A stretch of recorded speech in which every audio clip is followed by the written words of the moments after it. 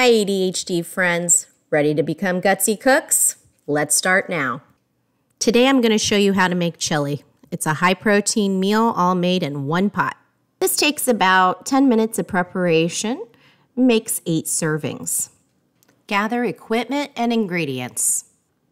The equipment you're going to need is a large heavy bottom skillet, a cutting board, a chef's knife, a liquid measuring cup, a can opener, a mixing spoon, 2 tablespoons of light olive oil, 1/2 cup of chopped onion, and then you're going to need 1 pound of lean ground beef or turkey, or you can even use 1 bag of Morningstar crumbles, 1 pack of French's Chilio seasoning original, and 1/2 cup of water, 2 cans of dark red kidney beans, 1 can of tomato paste, and 1 can of water.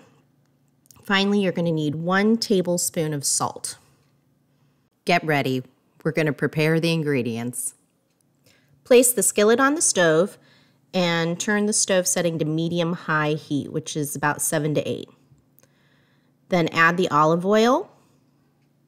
Next, chop the onion into small squares. So it can be a rough chop, but you want the pieces of onion relatively small.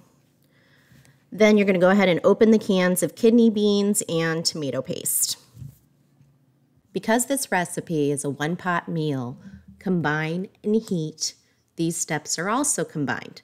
Make sure you get ready thoroughly for this. Add the chopped onion and cook for 3 to 5 minutes until the onions are soft. They'll start to look a little clear. Then you're going to add the meat and stir it regularly to break up the meat, cooking until it's brown. If you're using vegetarian crumbles, cook until it's heated through.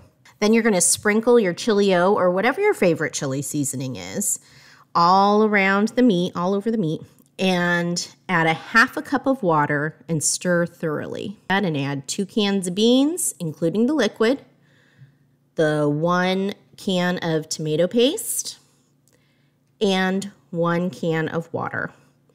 It will take a little doing, but you're going to need to go ahead and mix this up till everything is thoroughly combined.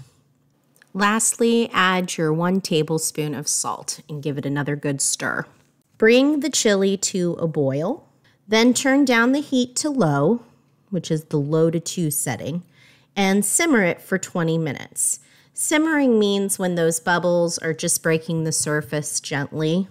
Stir every 5 minutes until finished simmering and the chili has thickened. Technically, you can eat this right after you bring it to a boil, but simmering allows all of the flavors of the seasonings and the vegetables and so forth all marry together so that the flavor is uniform throughout. Finish and serve. Serve in soup bowls with crackers or shredded cheese. Extra fancy. You can garnish these bowls with shredded cheese, chopped onions, sour cream. I usually let everybody put on their own toppings. Careful. Be careful when buying. I did not see the little label on Amazon saying that this was Texas style. Now, Texas style, you would think it's really hot. It's not hot, but it has different flavors than what we're used to, and I don't like it.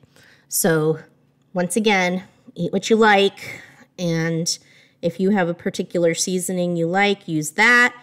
It may take some trial and error. If you like this recipe, please subscribe. Thank you for your time and attention. Now go get gutsy.